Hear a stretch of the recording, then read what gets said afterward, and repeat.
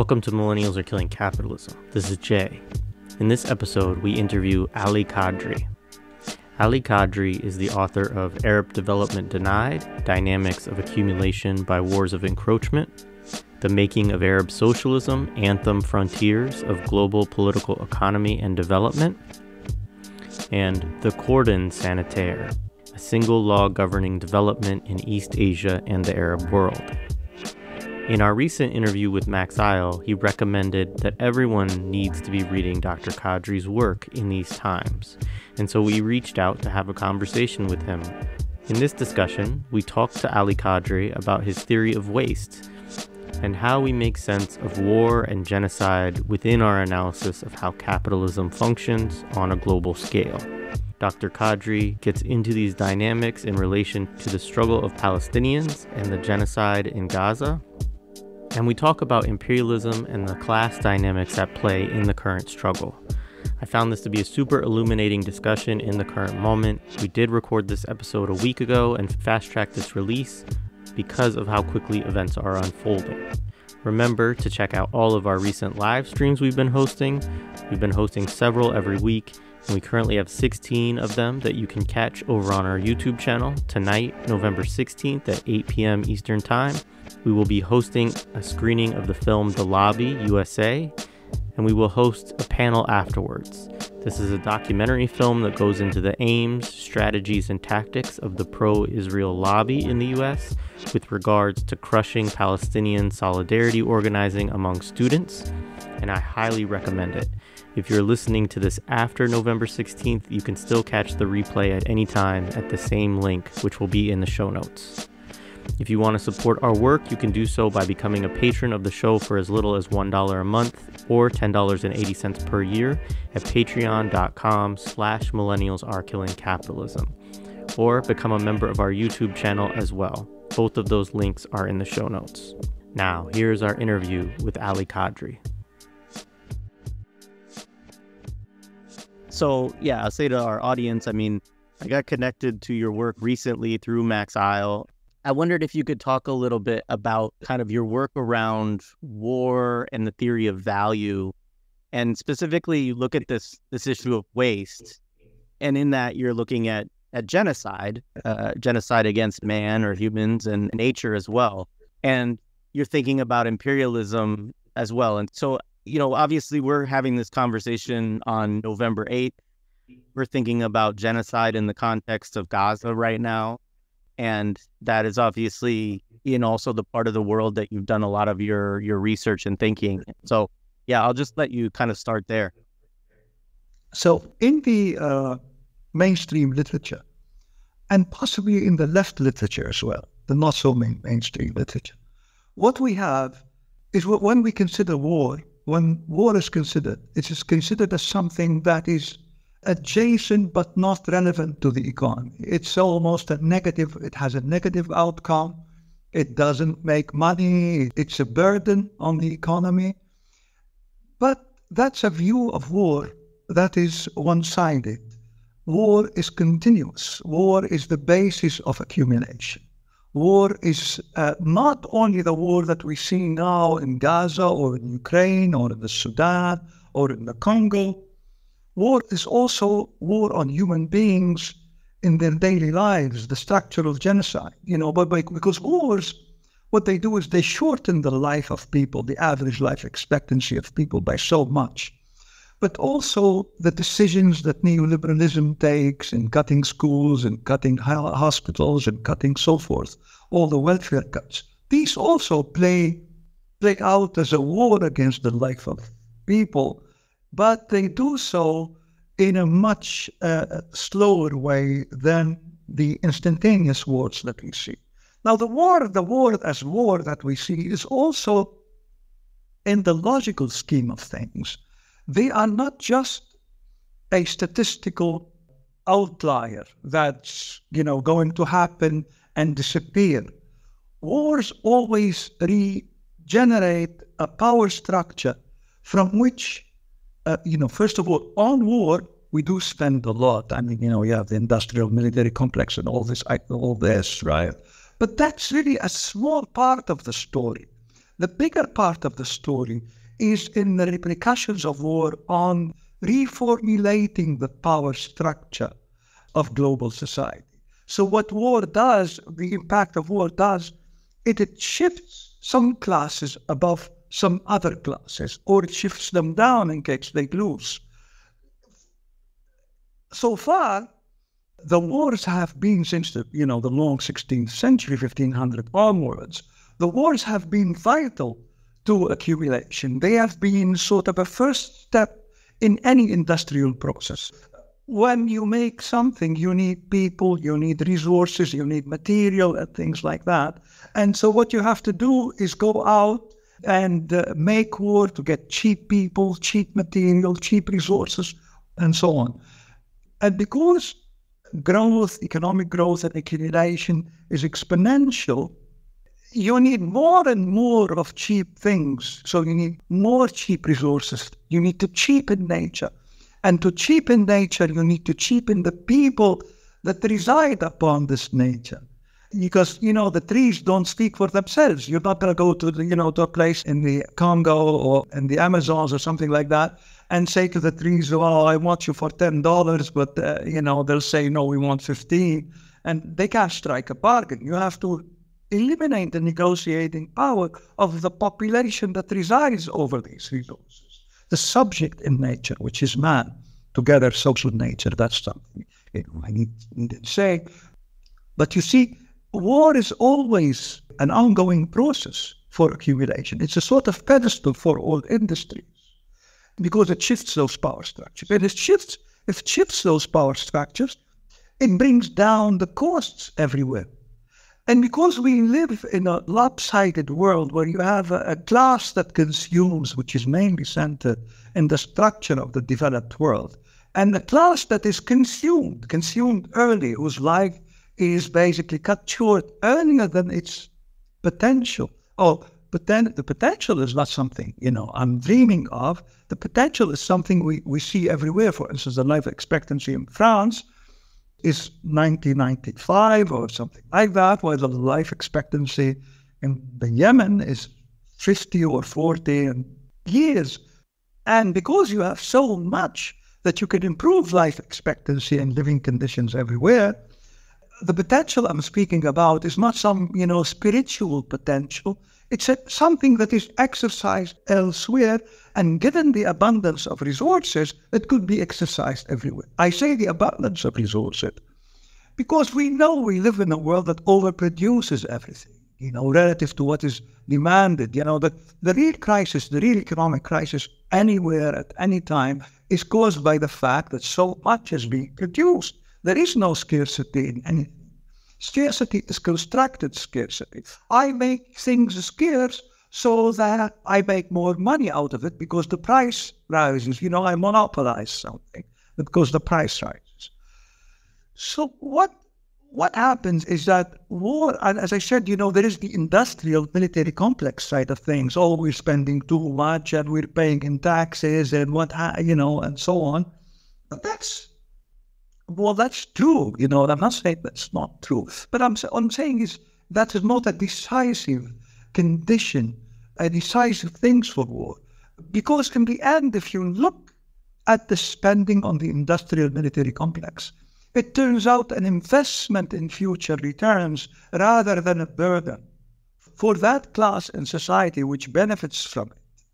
So we're saying, we're paying taxes and we shouldn't pay the way we're losing the hospital and something like that. But in the end, this class that is paying the taxes for the industrial military complex and has been paying the taxes for it, has had exponential growth. Because you can tell it's exponential from the high growth rates since the beginning of the 20th century. At least we have records of growth rates. So these growth rates, we've gone from 1 billion people to 8 billion people. And the growth rate of the economy is something like 3-4%, which on average means that the levels of income of, global income, the levels of profits, because the levels of the growth in income is almost entirely the level of profits when inequality stays the same. So you have a situation where we have now much higher income, much higher profits for a certain class of people relative to a class from the global society. I'm speaking of the global society. Because the idea that to limit a discussion to the national borders, to say that American society's growth is different than the developing world growth, is really a partial truth. And a partial truth is always a lie, because we know that labor flows to America, money flows to America, goods flows to America, and America, what does it send to the third world? It sends a lot of army, it has bases all over the world. So while the labor from the third world flows to the United States, there's a lot of labor from America that flows down to the South. And this labor that no one speaks of is, the NGOs and the soldiers and the IMF personnel and the World Bank personnel and all these paraphernalia of things that America sends to the South. The most important of which is the military. They're cruising all the seas around the world. And so you cannot say that the world is unintegrated. You cannot say that we are speaking of American growth separate from world growth. We cannot speak of an American economy separate from the world economy, and that is not a statistical issue.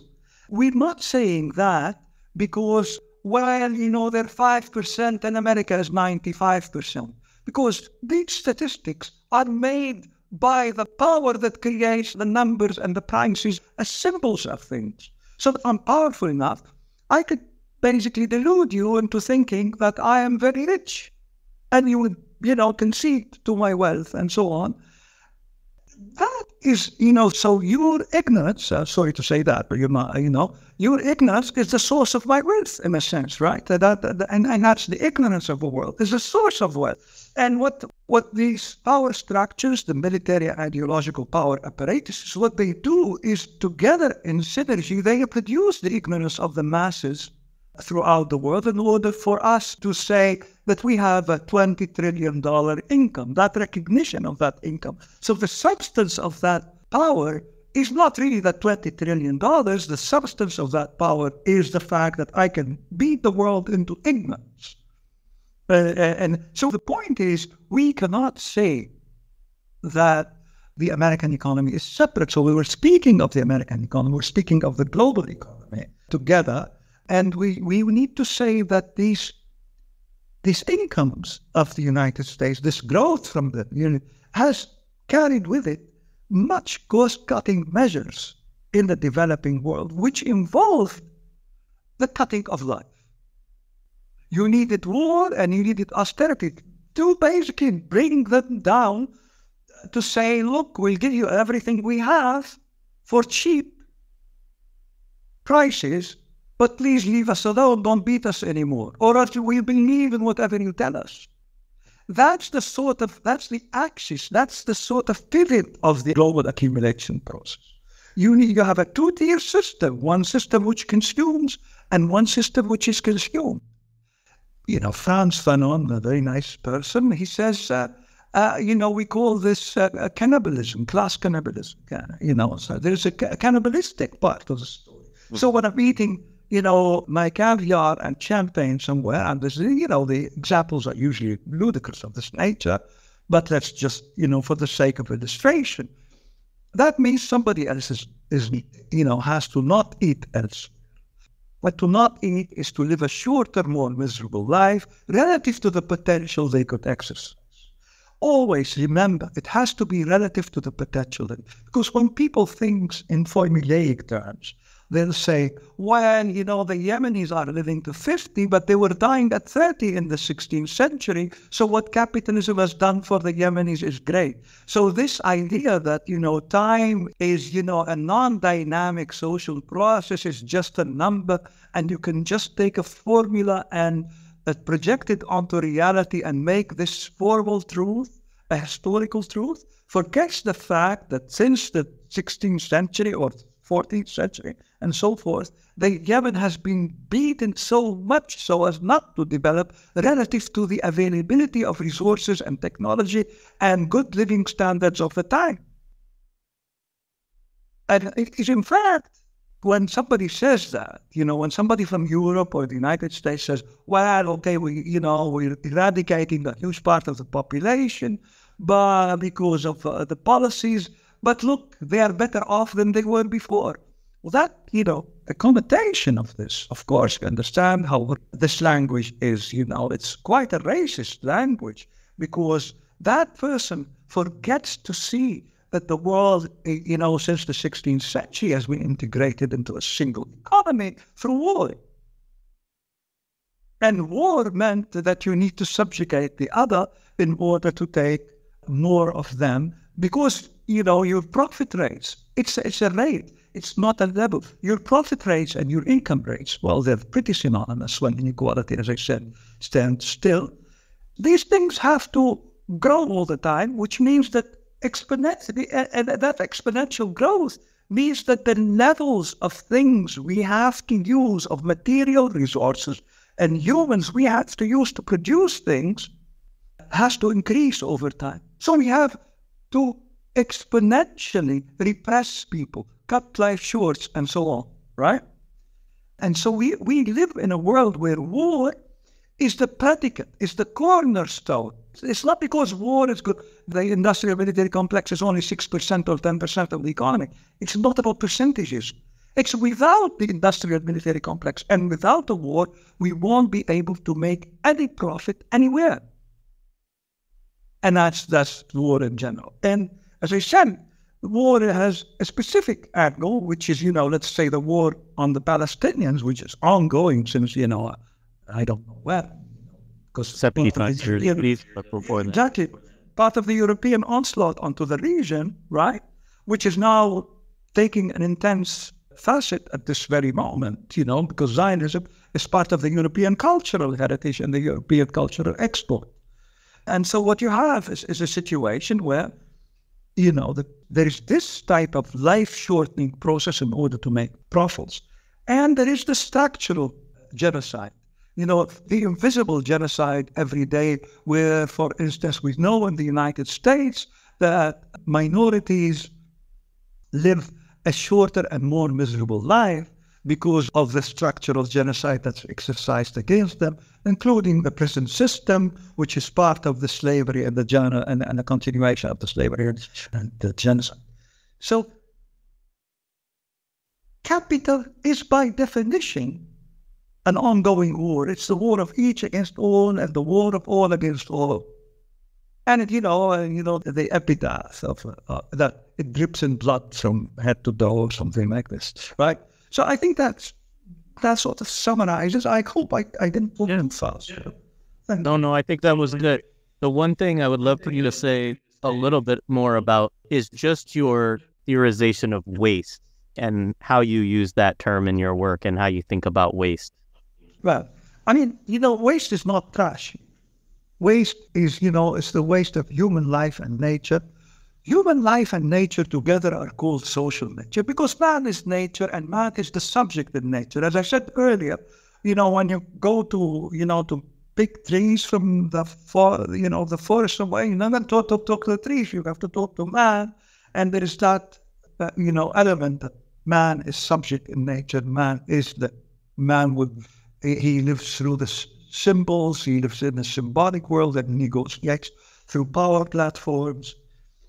And the whole purpose of capital is to take more out of social nature in order to make profits, which I was saying earlier, you need to basically cut life short, cut nature short, cut social nature short altogether, because you're going to use humans and you're going to use the things that humans have, like their water, their air, the society has all these things which are the commons of the working class, right?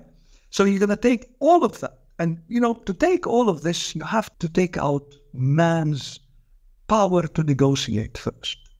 And how do you do that? Again, you need a combination of ideological, all the media, other ideological things, right? And you need the guns too. You can't, without the guns, you can't do anything. The guns take precedence over everything. Because the world has been beaten into submission. It has been beaten into into the situation it's in, not because of the power of mainstream universities and media to convince people, look, this is, the best world of all the possible worlds that we have, because the alternatives are Stalin-like, or, you cannot organize man and nature, will be inefficient. The market does a perfect job, and the price system, when it's, and all of this, of course, the price system is a symbol of power. And the powerful set the prices. Even in mainstream economics, when you say, why are prices high, you're saying because of monopolies, for instance, right? So monopoly power, monopoly is market power. So there is always the term power here. And power, of course, is not just some, absolutist term or something like that. It is related to class power. It's not power over, class power is the social historical process. Class is something very nice and very simple to define, which is, the way people organize to reproduce themselves, to make their lives from day to day. What are their forms of organization? What do they do if they own or don't own? And how do they live from day to day? That's class. Some people have to eke a living out of the trash cans, and some people don't have to eke a living out of the trash cans.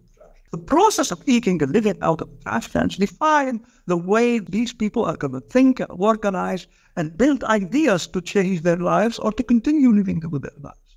So what you do is, the most important thing here, everything is so important, but let's say the most pivotal thing is to make sure that you beat them first before you convince them with your schools and your media and your universities that what you have in mind is the right thing for them, although they are dying early and they are living miserably. So you have to beat them first. That's why we have a huge presence of military, spreading around the world and all that. You need that. That's a predicate. That's a sort of a pedestal, a stepping stone, without which the whole structure comes falling down. You move that stone, and that's like the knot that holds everything together in the arc. And so that's war. So what you are doing to make your profit go up is you're wasting nature and you're wasting man, and you're wasting social nature as I've defined it, because we are natural. But we are natural with thought, we think, we have mental faculties. Trees don't have mental faculties. So we are the subject in this nature. And so you must destroy social nature. You must destroy the subject in social nature, human beings, because human beings think, they negotiate. And you must always convince them that they should present their own lives as a price for the world to accumulate. So the waste I speak of is the waste of human life, the premature death of people. There is premature death in war, which is quite premature, but there's also premature death in the fact that I could have really avoided the death of 30,000 people from hunger every day, or that one child under 10 passes every 4 or 5 seconds unnecessarily because of hunger, or something like that. When we produce food in some estimates for, 12 billion people rather than 8 billion people, you see, that's sort of an image. So when you think about it, when we say waste, let us look at the condition of the planet, right? Altogether, environmentally and social. People don't, people say, oh, we're growing, the quarterly profit rates are doing well, my stocks are doing well, maybe, and the economy, and I'm going to get a job at McDonald's or what have you, right? And it's for cheap wages, there's all this talk, but the social and natural conditions of the planet are already detrimental, and they're set on a course. All these, people who know the environment, they say in, 50 years, you're going to have whatever, 3-4 degrees. The other more disconcerting thing is that you might have a flip in the natural order as a result of the disequilibrium that, the social activity upon nature could inflict. Worst yet, there is an inner drive in the logic of the dominant social relationship, which we call capital, capital is the appropriation of what is social produced by private interests. So this social relationship has so far laid the planet to waste. It's in command of the planet, it's in command of the planet through its dominant ideals. These dominant ideas is representation in reality, and the principal dominant idea, where do you see the rich? You don't see the rich only in the fact that they have palaces and, private jets or something like that. And there's this income inequality. That's a manifestation of the wealth, of richness. That's an offshoot of that. You see the wealth in how defeated working people are and how ignorant they have been forced to become by following the recipes of the dominant cultural discourses around, the Netflix and the Hollywoods and the WhatsApps and the what have yous, right? So that's really, the barometer of how wealthy are the wealthy, because they're wealthy because they're powerful. And the substance of their power is our ignorance, or the consent that we give, I'm only rich and if you recognize me as rich, that recognition, right? So that's the point. And for that to happen all the time, we know that there's a lot of waste that has been created. In some instances, we know that nature has been dead, made dead so far. So the problem is, somewhat irreparable, right? It's irreversible, the damage. Now, if you look at how many people have died since the rise of capitalism, let's say in the early 16th century or something like that, right? And through the genocides that have been exercised. So in some estimates, they say 400 million people altogether between 1600 and 1900 were killed as a result of colonial expansion, right? And now, if you look at the 20th century and ongoing, right, some say 500 million people died unnecessarily because of wars and the effects of war and the resonances and repercussions of war. So you have almost 1 billion people wasted in the social process of accumulation. Remember, accumulation is not about me going to the store and finding something cheap for $1 that I buy it. Accumulation is a historical, and every historical is a social process, right? So what you need to accumulate is not, the fact that you go to the store and find something cheap, that means somebody has been beaten to make that something cheap. And in the end, you see, the waste is such that when we go to the store and buy something for $1, like a Coke can or something like that, right? I mean, if we think about it, we're paying $1 now, but when we throw that Coke can away, we are going to pollute, and we're going to pay, society is going to pay for the damage. We're probably paying $10 in extra health bills because of the pollution that we caused. And if you think about it before, we had to put people on sugar cane plantations to make the sugar for the Coke, and DuPont to make the paint for that, and we need to take tin from the Congo to make war in the Congo, and all these costs to global societies. What do? They waste human life. They primarily waste human life. And this reality is not seen. This reality of a system that is degenerative, we call that a negative dialectic. Things go from bad to worse. Mm-hmm. Because of that social relationship, which is essential, the keynote in all of this is war. You need imperialist war to generate a process in which there is a society in the north that is happily consuming the lives of the society in the south. That is what is happening. We haven't really theorized yet. Mm-hmm. That's just what people don't see and what, so the whole process. Worst yet, we sell what we waste. If you waste the environment, if you make droughts somewhere, it acts like a primitive accumulation. Primitive accumulation is ongoing, right? But it acts like, well, I have no water to grow my crops. I'm going to go to the city. It socializes labor. It kills the wealth, the private property of the laborer, makes the laborer, private laborer, into social labor. So that's, so when these capitalists, they hurt the environment, they can get more cheap labor. It's like a gun too for them. So the dead environment is a gun for them as well. right? And that's something, they don't say. And of course, when you make the future so difficult to work with, I need water in the future, or I need, some other, and the future is dismal. It's very difficult. People will probably have to wear, masks in order to breathe or something like that. You give that image of the future, then the prices in the future rise. So all investments, all financial instruments, take into account the long term, because prices, are not just the price now. Prices are spot prices, future prices. And if you think of spot and future prices, they do the different prices in time. You can think of price as a gelatinous and liquid condition that is actually embedded in everything we eat and do.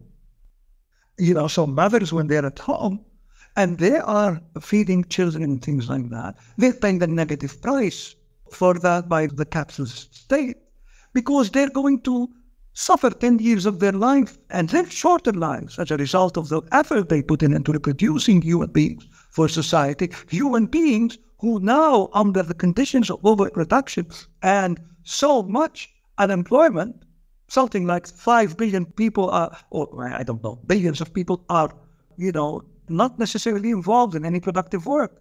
So what you're going to have is a system that actually monetizes the early disappearance of people from the planet Earth. That's a system of waste. That's a system of complete waste. We know it ex post facto. We know it ex post. Look at the world. Look at the world as it is. I mean, and unless you say, of course, well, that's all we could do because otherwise we're going to have Stalin. So that's, that's the ideological power, of course. That's the power of ideology.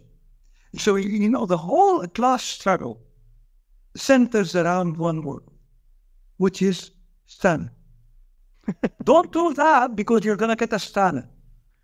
Yeah. That idea, the promotion of that idea has been horrendous, to the fact that, you reduce a whole historical experiment which has the highest growth rates and defeated Nazism and all of that, to some story concocted about the Soviet Union.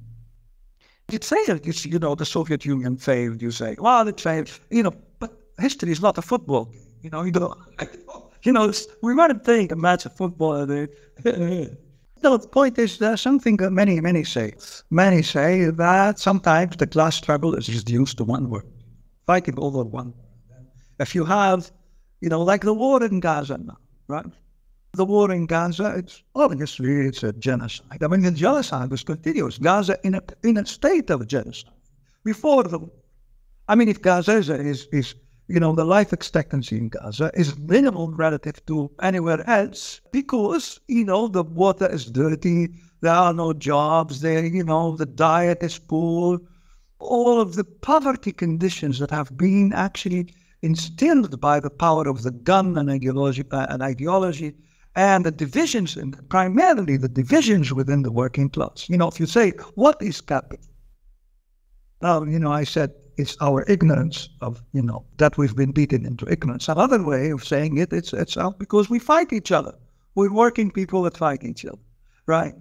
So you say, how strong is capital is? How much do working people hate each other? That's how strong capital is, right? So you can say that.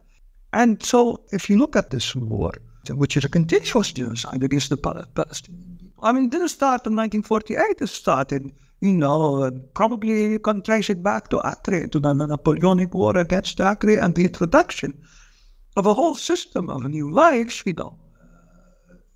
and new rules to live by for the peasants of the Mashtiq, of the area of Syria and Iran, and parts of Turkey. So all of that is, it's a continuation of line. And so Gaza in particular is, again, if we're looking for a counterbalancing to the ideological, it's, they can always say, because the game and the institutions and the language and, human rights and criminalization and all of that, this is all the creation of a certain power, which is actually, if you think about it, it's the very power that is responsible for the plight of the planet as it stands, society as we are throughout recent history, right? So they made all these things. They didn't make all these things to recriminate themselves. They made these things to, get themselves scot-free from, the whole thing, you see. So when we say there's a genocide in Gaza, it's pretty likely that they'll say that, the resisting population is confounded with Hamas, which is, they call a terrorist organization, and it's not only Hamas that's fighting there. It's the Jihad, it's the PHLP, it's, the Marxists-Leninists who are on the grounds fighting in Gaza alongside this, because this is a national liberation war. These are refugees who, have been expelled.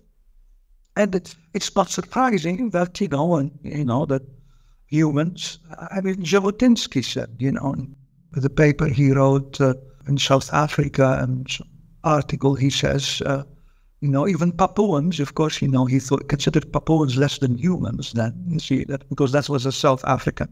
Even Papuans would fight, so we should be ready to fight the Arabs, because the Arabs would always want to go back, and so we need superior power and we need to beat them up all the time. So that's, at the core of that. So you need to beat up the Arabs and the Muslims and practically the developing world to basically maintain a certain state of existence.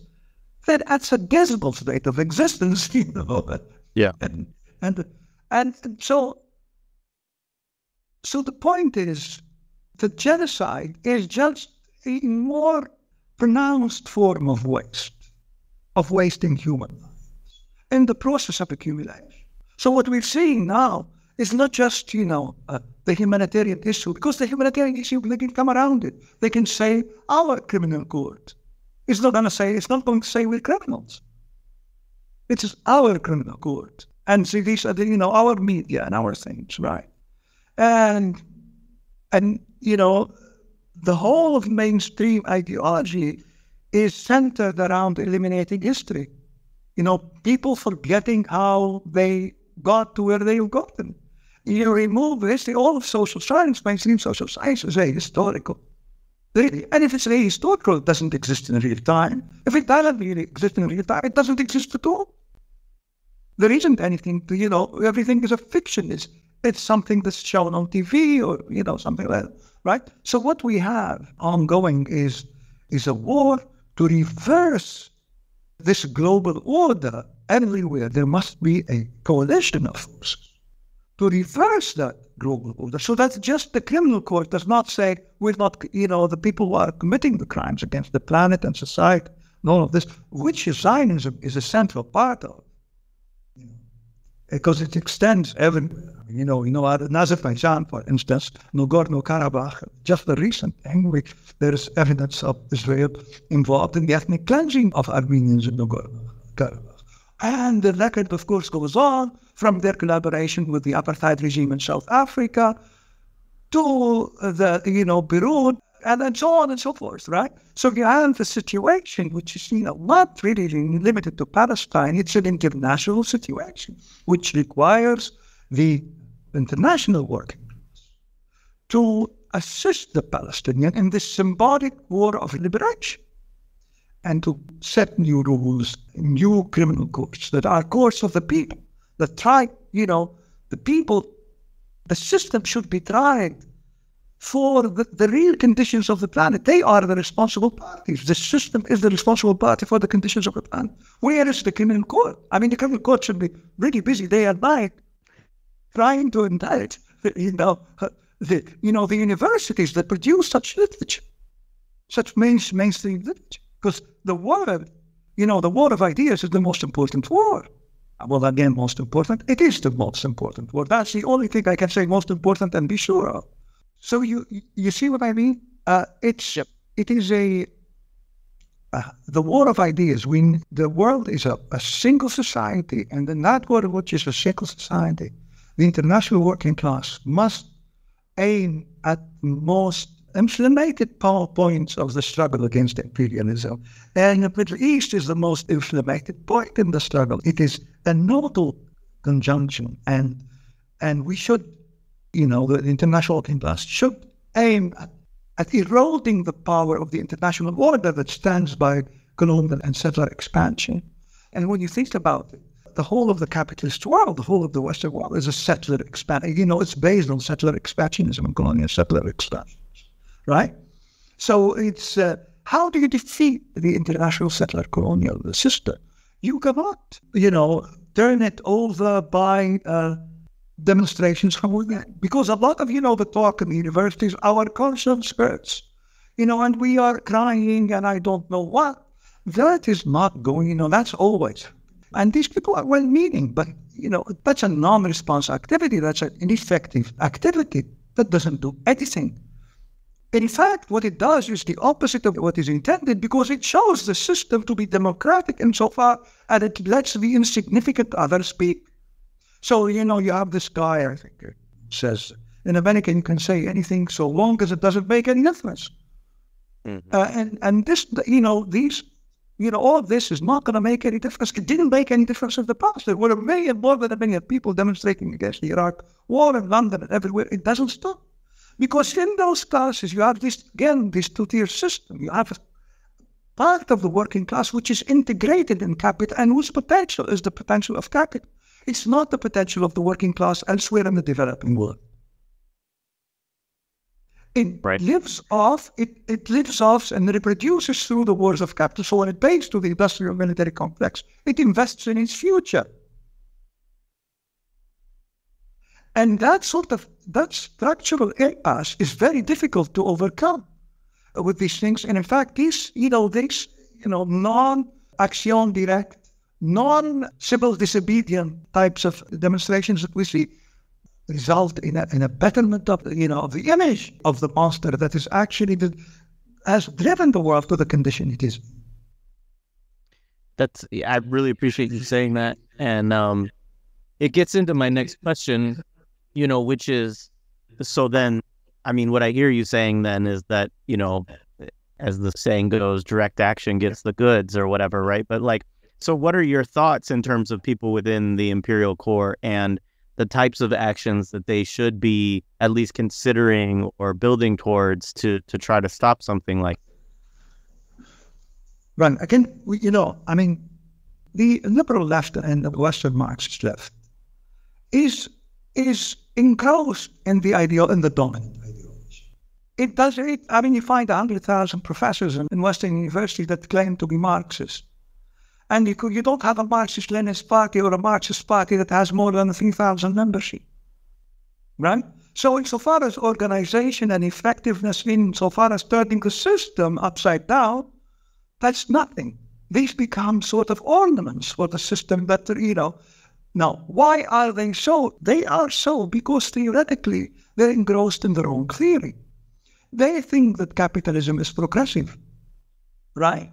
They say capitalism is a progressive stage in history, and that's where we're going to, they have this teleological one stage after another sort of thing, in which you reach an end, which, that's going to bring us salvation, like the eschatologist and all these type of language. You see it engrossed in the literature and in the mindset, and that's so for a reason. It's not because they're ignorant. They belong to they belong to that tier, upper tier, which actually reproduces capital by being an organic part of capital, and whose potential is the potential of capital. So they don't liberate themselves from seeing themselves to capital. In fact, they grow from day to day. Remember, class is what I do, what society does to grow from day to day, right? They grow from day to day by actually making sure that the system, which is completely defunct, which has driven the planet to to where it is, looks good, looks progressive, looks nice. And the other is not capable of doing things because the other is liberal, is not liberal enough to be like us. And we have to basically, through, inculcation, some catechism of some Western Marxism, infiltrate their thoughts and make them like us. Otherwise, we have, these national liberation movements around the world. Their class forms, their ideological class forms is religious. It's not, Marxist-Leninist. And there is a lack of understanding of what a social class is and what a social activity is and so on. So there's they lack a theoretical core, and that theory, that core they lack is the fact that in the theory of value, what we call the theory of value, It is a theory of waste. Value, as was defined by classical economists, it's the substance of labor. You work at the summer, but of course, everything requires labor to be produced, but doesn't tell us much. Value is a process, is a social relation, in which to create value, you need to basically dispossess people, expropriate the working class more and more. And how do you expropriate the working class? You have to beat it up. You have to basically war against it, mentally and physically. And so what do I do when I'm war against something? Is there something, any good in such a thing? There's no good in history, of course. The only good is the resistance against the existing system, right? That's so far as somebody said, right? So the point is, there is, you can't apply these personal criteria of good and bad upon an impersonal history.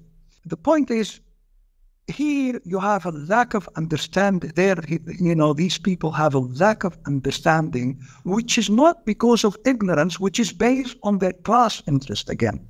Their potential is to live off the system, and they make up ideas to live off the system as they are. Okay? And when it is obvious that the value they speak of is of no value at all to anyone, if we consider how much damage has been done, and the fact that the social planet now is going to oblivion, then this stage in history is far worse than the slave stage in history. Because relative to what we can accomplish, we are really defeated on destroying everything. Right? So what stage in history are we at? Do they realize that phenomenal fact? They don't see that phenomenal fact. And that's because they're ideologically within the camp of capital. And the potential is the potential of capital. When you theorize correctly, and you theorize correctly from the experience that you incur, from the day-to-day life experience that you incur. I theorize correctly when I am under a bomb. When I experience the bomb, I know who the bomber is, and that's the praxis that I want to organize against, and my theory is to stop the war, because that war is part of the process of capital that makes profits, right? But if I am experiencing, some sort of life and leisure which is based on the system that reproduces by war, then I'm going to protect that system. And I'm going to say, look, that's the only possible system within all the possible systems. The Voltaire-like approach to things. Right? So you have a situation where for action to be guided by practice, by revolutionary practice, it must come from the revolutionary class within the capitalist system. And this revolutionary class is structurally marginal. Right. Because what you have is a situation where, if you, again, let's go to capital and redefine capital, right? We said it's the representation of ignorance. It is how we hate each other. And another way of saying capital is it's the way it can always pay its partnering working class in the North to become part of it, to become an organic part of it. And it knows this. It has history, because capital is history, is the totality of social relations, and a process of ongoing and evolving with a hierarchical structure, ordered and dominance, all these definitions and so on. But it knows it has to do this. It knows because it knows that money is the result of politics. So there's the primacy of politics. Okay, I'm going to pay a little higher wages for this class in the North because I know they're going to become my guns when I occupy the South. That relationship has been there since the 16th century. Yeah. And so that's not anymore, So what you have is where you're going to draw the lines of resistance. It's not for my conscience hurts and I cried on TV for the children. The children are dying all the time under capital. One child, If you ask Jean Ziegler, who was the rapporteur on food in the world, the one child under 10 or under 5 dies every few seconds, less than 5 seconds in the world as we speak. So the massacre, the structure of genocide is there at all the time under this system. We know the result of it. And we know that intellect and the apparatuses of that intellect, the Nobel Prizes and what have you, they are the guns that produce the very system, the ideological and real guns that produce the system that drives us to this condition. We go back to basics in defining what terms we should conduct the struggle in the North and in the South by the sentiments of the working classes, whose potential is to free themselves from the want that capital imposes on them by the want and the shorter lives, because want involves shorter lives. The life expectancy of people in the poorer strata are much lower than the people in the higher strata, irrespective of all the colors and ethnicities. I don't know what sort of identity one concoct to divide the human race, right? So what you have is a situation where the North must take its cue from the marginalized sections of the working class. They're the ones that should dictate the action, and the action directe, and the civil disobedience, not from the crybabies of the universities. You don't get anything from that. I'm not speaking generally, but there are exceptions, of course. Appreciate it.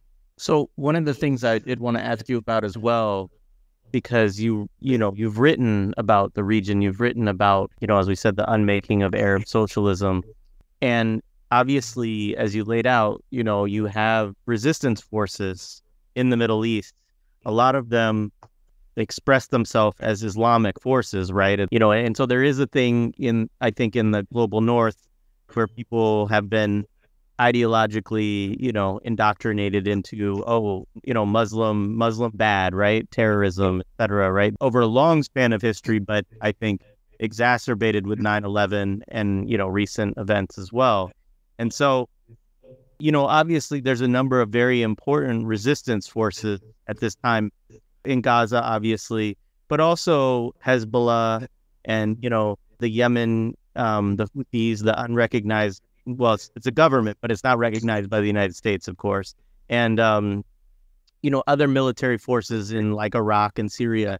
And so, I'm interested in the regional dynamics that you're paying attention to in these times and the things you're thinking about in terms of resistance in the region as this is going on. Right, those are prayers, yes. Well, again, it is impossible to quell the struggle of humanity, especially when it's a question of denying the right to life and the right to existence and the right to, because people in the developing world, they perish prematurely, way too prematurely, relative to the existing potential and resources that an organized humanity, an organized man and nature way of accumulation can give us. And the only way that can oppose the anarchy of accumulation is the organization of accumulation, which turns out to be planning. You need to plan things because you're too many, and there shouldn't be any anarchy, and no one should destroy the very basis of our social reproduction. And that's what's been happening so far. So you have all human beings are by nature, they're going to fight. And that fight is going to be a class fight. But a class is not something that exists in the abstract. It exists within the symbols and the cultural forms of societies in which the working class exists. So they draw on the history of their heroism, on the culture of their history, in the resistance. You remember when Fanon was talking about how the Algerian storyteller changed the rhetoric of submission and the stories from a rhetoric of submission to a rhetoric of resistance when the tide of the war of national liberation started to take root. As people started to feel the pain of colonialism and the pain of living under the colonial yoke, right? So you have the same situation. You have that sort of social transpiration of the class into its symbols and cultural forms in order to put up a fight with capital. With fight with imperialism is the intense phase of capital exercise in this, right? You need that. Now, what cultural forms, what are the cultural identity, what is the cultural form? This is the Islamic world. I mean, if you think about the Islamic world, the Islamic world is the world before, Europe was the only part Christianized, but from basically all the South Asia and even China, parts of China, to India was the Islamic world. That's the whole world. That's much of the third world now, as we speak of.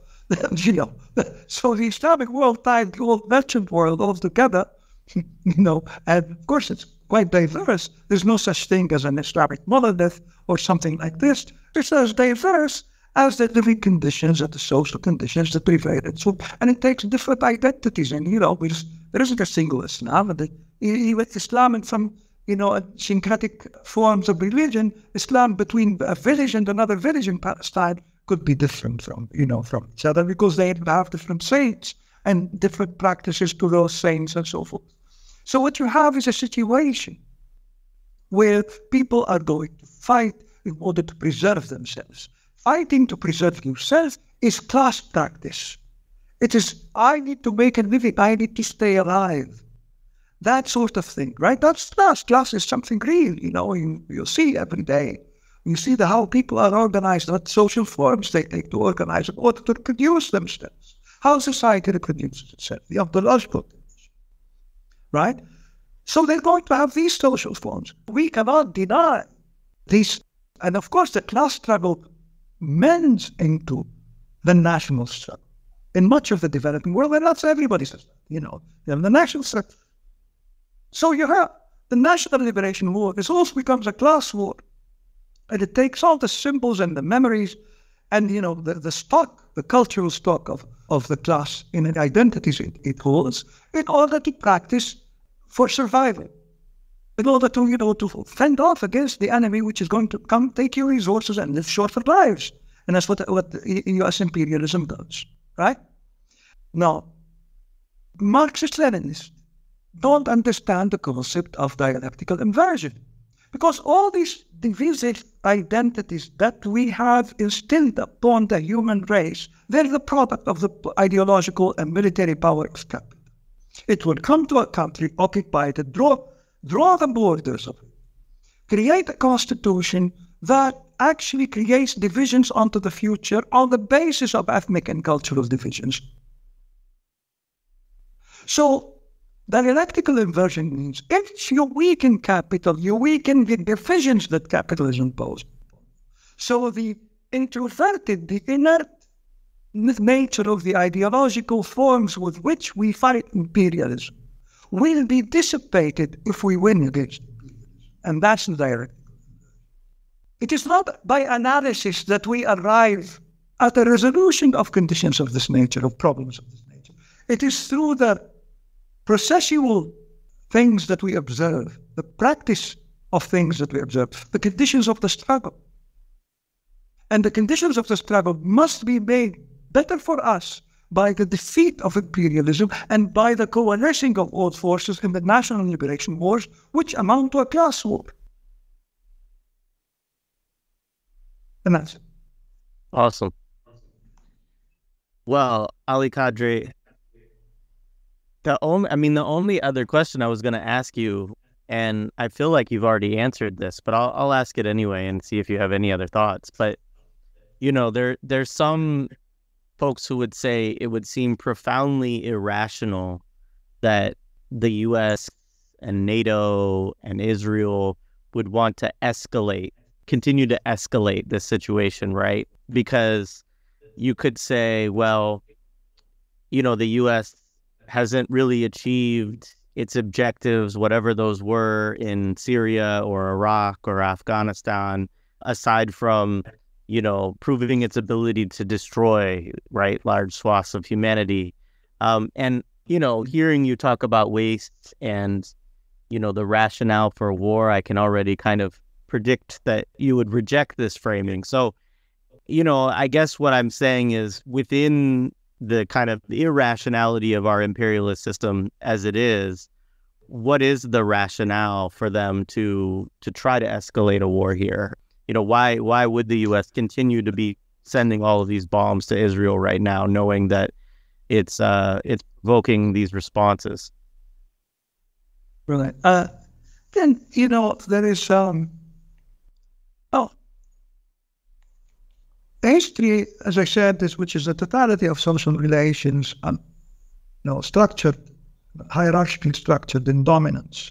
That's something taken from a textbook. So that sort of process is unfolding before us, and it does unfold, because as I said, the way profits are made when we look at something in the magazine, in the store or something like that, and it's for $1, we think, well, if it cost 50 cents and the guy made 50 cents, sold it for $1, then he made 50 cents and that's profit.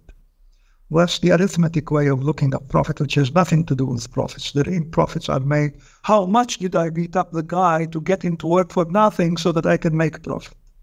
And so I have to beat him up more and more to make a profit all the time. So the idea of war is intrinsic to the system. It is how accumulation proceeds from the very beginning. I said that, right?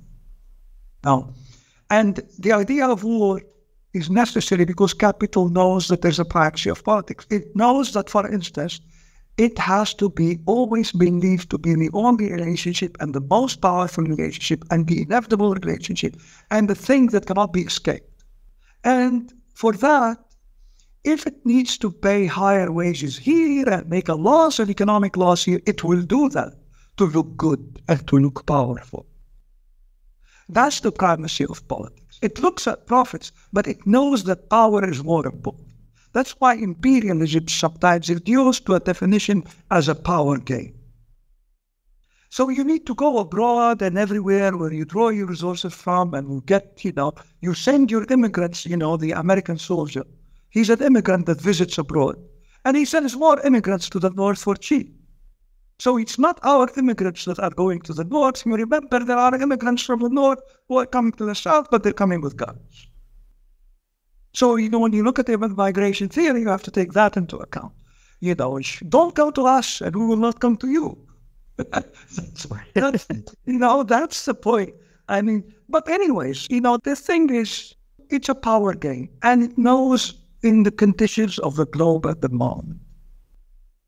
There's the China, the inexorable rise of China, the unstoppable rise of China, which is not saying this. China is not saying much, but it is there for everybody to see. So the demonstration effect is there, right? And people are, saying, look, there's a model of sovereignty and reinvestments of resources into people that make living conditions better. China has a better life expectancy than the United States now. And so this is an example that, again, is a reminiscent of the Soviet example of taking Russia from dismal condition and making it into an industrial and prosperous society, except it was demolished by two big wars. First is the aggression against the Soviet Union after the October Revolution, and then there's the Second World War, from which the Soviet Union never really recuperated because it lost, more than a quarter of the population. Most of them are able-bodied young people. So it's impossible to structurally readjust a system that has underwent so much of a loss in order to defeat the Nazis, which are, which are actually the epitome of the capitalist system. They are the elemental state of the system. They are not different from the capitalist system. They're capital par excellence. So it is.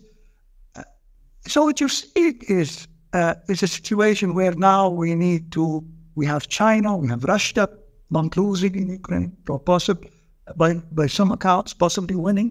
I think it is winning from what I read recently. So you have a global order which is escaping, and you need to reestablish the power frame. And, Israel, Taiwan are two outposts, military outposts of U.S. imperialism abroad. One is meant for China, one is meant for the Islamic world, and for the rest of the third world. And so, you need, and you can't lose in that. You can't afford to lose, especially there, because it's not the strategic commodity, which is why oil is responsible for the reproduction of humanity from 1 billion to 8 billion. Without that cheap energy source, we wouldn't be able to survive. So that's why it is a strategic commodity. Even the thought of oil and being discontinued or something like that, even slightly, that would throw the world into a state of chaos. So the point is, it's a power game. You need to situate yourself in power. And to do that, you need to exercise excessive violence, naturally you need to do the genocide for basically in a waste system, the genocide serves a dual purpose as well. It's the same in terms of dual function. First of all, the very death of man becomes a commodity. But you said, so, capitalism has been setting death for a long time. The early capitalists were seafarers working for a wage that actually slaughter people and take the loot and share it as a way, distribute it as a waste, right? So that's still there. So you're going to take a loot from the war, and the loot is based on the number of deaths that you have. It's relating to the death that you create, not numbers, but the predicates, logical, historical predicates that you create through death. So the death becomes a commodity. The death of man becomes a commodity that sets. That's the first step. The second purpose has more to do with sort of like relative surplus value. Because you acquire power, you can lessen the wages everywhere as a result of cheapening the humans through the demonstration effect and through the actual effects of destroying people. And they realize that they can no longer let the world. They need to instigate and foment and instill violence and wars everywhere in a system that is closely integrated. It's closely integrated. It's honest for everybody to see that it's closely integrated because the dollar is the dominant world currency as a result of the U.S. hegemony. So oil does hold the money which is symbolic of people's wealth and people's values and people's whatever, the things that they make living with, right? The natural value. All of it flows to the United States. So the world is an integrated circle of money flows that flows to empire only. So you can't argue against imperialism and say that isn't an imperialism. You are arguing against the objective fact and the phenomenon. You see? So the point is, you need to resituate the power. They need to resituate their powers, and they're going to go crazy to resituate the power. The problem is, crazy, it's not the person that's going to go crazy. History is impersonal. So it's not a personal crazy. It's not somebody who's going to sit there and say, I'm going to push a button to make a bomb or to throw a bomb or something. That's not the case. That's not how history is done. History is impersonal. It has its ideology, its structure, its forms of representation and social forms of representation, institutions, ideas, and all of these things organized to make it live from day to day, which is its historical stock of power that it has accumulated throughout the ages to organize its life and how it reproduces by killing more people. So every instrument and every institution it has, its basic function is to make sure that some people are not going to live and they're not going to live as a process.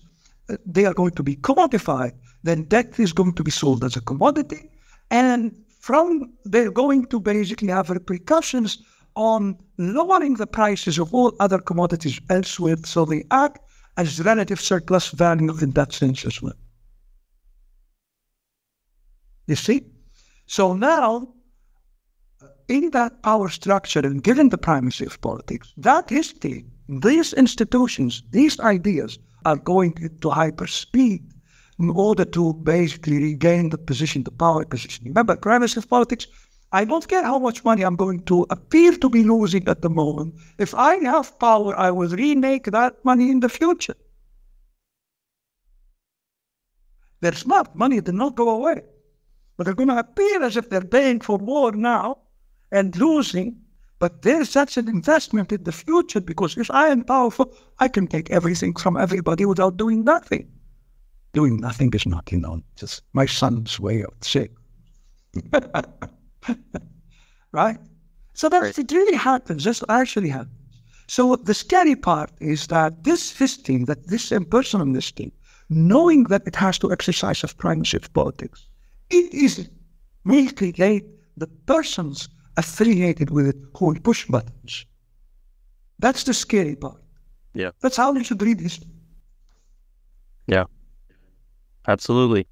Well, that is it for my questions. I really appreciate your time this evening for me, this morning for you. But it's been great to talk to you, and I hope we could do it again another time. I don't know if there's anything else that you wanted to say or share in closing, but I'll just say, we appreciate the opportunity to talk to you today. Well, thank you so much, too. It's not too enjoyable. It's a dismal topic, and it's a sea of passion, literally. One has to do what one has to do. No, I appreciate the analysis and all of the work that you do. And, I definitely think I look forward to sharing it with our listeners. Thank you so much for doing this. All right, thank you.